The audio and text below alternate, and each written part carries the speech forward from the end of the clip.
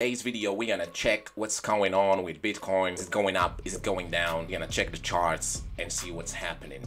And as we've seen, Bitcoin has been dependent on a few things to pump. So recently, we've all been suspecting that the Chinese are pumping Bitcoin and are bidding. Now we're coming at the end of February and a new month is starting and a new price action is going to happen. So basically, first, we're gonna start with the charts and we're gonna look at BTC USD chart first. We're gonna go towards the weekly chart, put our high time frames, support and resistance. So our first major resistance area would be this one here, as you can see. Now acting strongly as a resistance around the 25k level, and to the downside we have another area which is basically this one here.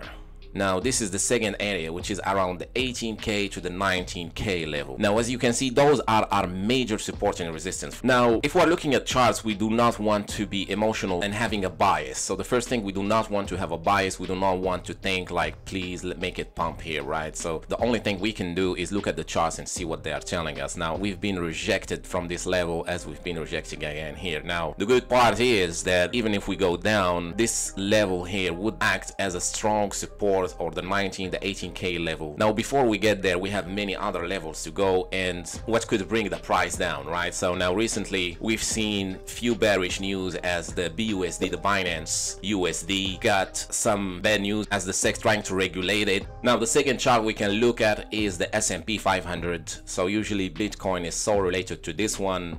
As of recently, we did see some strength from Bitcoin. Now I already have the support and resistances drawn here.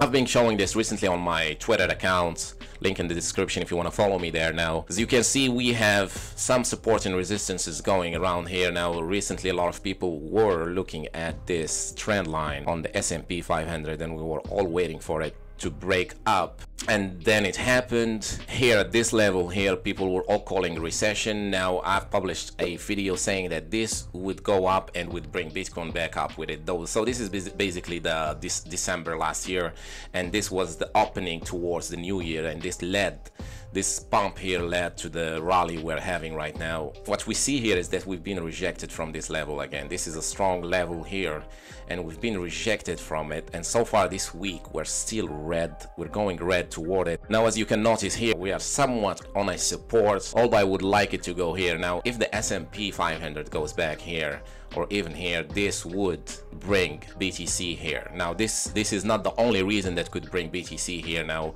Bitcoin could be affected by many other things. That any bad news right now, the market is sensitive, any bad news could bring BTC right down here. But so far Bitcoin is still strong and we're still waiting for that support to still hold, and this support is this one here, a major support, still 21,400 support. As you can see, if I go back to the daily charts, now this level is acting as strong support and resistance level. So as you can see, this level here was a resistance, and then once we broke out, we retested back again. It's now a support. Now the likelihood of this level here acting as support is very high. Now we could still bounce back up here and range. Now the likely scenario is that we range here for a while. Now this is gonna be decisive. If we break below here and retest and we break below this level, we are going down here. If we come back here and kind of bounce back up here, now this would be confirmation that we're gonna be ranging. Now the likelihood of breaking towards now here and going back up, trending higher toward 30k, is very low. Now we could also look towards our RSI and see what the RSI is telling us. RSI is the Relative Strength Index. Now the RSI is a pretty simple tool and it's been showing bearish indications